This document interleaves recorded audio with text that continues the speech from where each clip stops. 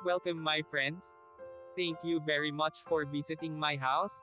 And sorry, the other parts of my videos, camera, are replicating, blur, or bright, because it's my time that I did it on purpose so that other people who pass by on the walking street in Balibago won't expose their faces too much. I hope you're kindly understanding my video. Now, sit and listen the history of the walking street, and I will also show you what is happened inside the walking street. If you have been here, please watching the beautiful sight at the walking street Fields Avenue, Balibago, Angeles City. Fields Avenue, Balibago, Angeles City. Fields Avenue is the name of a major street running through Balibago area of Angeles City in the Philippines.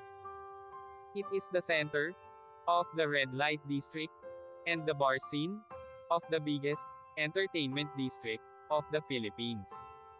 Fields Avenue in Balibago, Angeles City. The name derives from the common military practice of naming roads adjacent to airfields as Field Street or Field Avenue.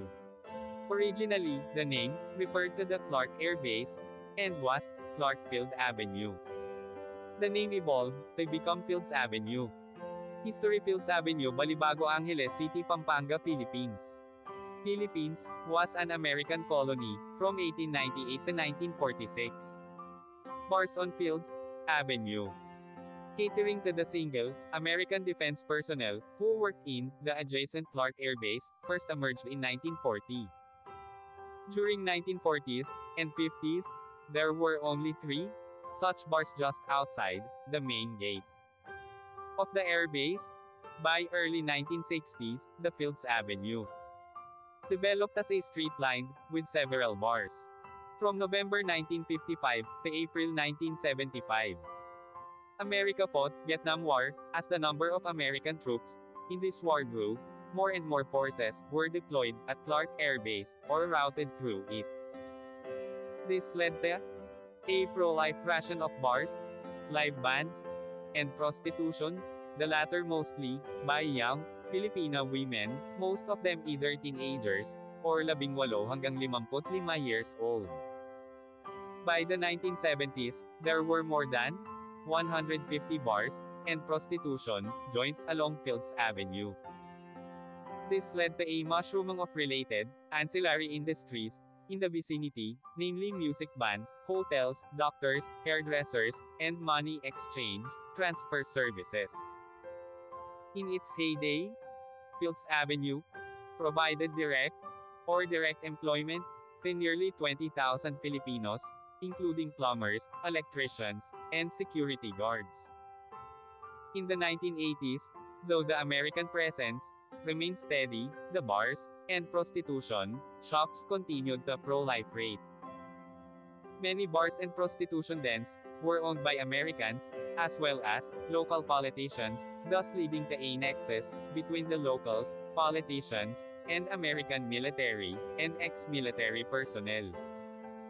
With the withdrawal of American Defense Forces from Clark in 1993, many of these establishments changed hands, but continued to do business. As Clark was turned into a Special Economic Zone, SEZ, these bars and prostitution joints changed their clientele to suit their new customers, Japanese and Korean businessmen. Restaurants serving food from these countries began to appear, and signboards in these languages were put up. The period from 2000 hanggang 2010 saw further expansion of these joints, as the area was relabeled as an entertainment district. While prostitution was officially banned, girls working here were simply redesignated as guest relations officers (GRO), and prostitution continued in practice.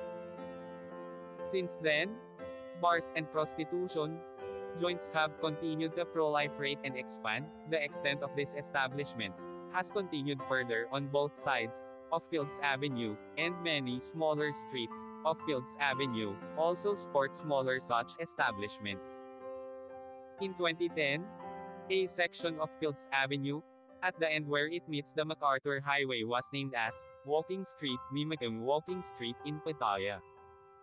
This section was made pedestrians only, with road traffic banned from 6 p.m. to 6 a.m. People arriving by air either take a taxi direct to hotel or a jeepney to Main Gate Jeepney Terminal, located between the North SM Mall, Fields Avenue to South, and Bayanihan Park to East. Those arriving from Manila by bus ask the driver to drop them off at the corner of Fields Avenue and MacArthur Highway, or alight at Capas Angeles Transport Terminal, which is also walking distance from Fields Avenue and the MacArthur Highway. The presence of family-oriented activities on the other side of Fields Avenue, namely shopping malls, as well as activity centers in Clark Air Base, has led to a neat separation between the two. Fields Avenue tends to cater more to single foreigner men, and sometimes women too, with at least 5 bars featuring gigolos and gays, while the rest of Clark caters to family-based entertainment. Fields Avenue remains among the safest streets in the region, with restaurants and hotels. Fields Avenue has the largest density of hotels in Philippines, catering to all budgets, from a large number of 2-star and 3-star hotels, right up to a select few luxurious 5-star hotels. Many of the bars and hotels in Fields Avenue have restaurants attached.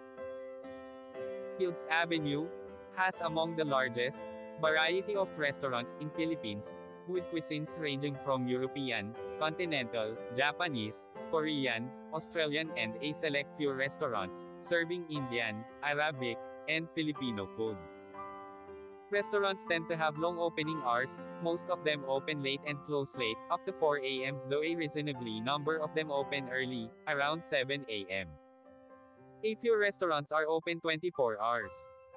Most Filipino and international fast food chains including McDonald's, KFC, and Jollibee have at least one branch along or near Fields Avenue. 24 Hours Police Station is located in the center of Fields Avenue. Thank you so much. See you my next video.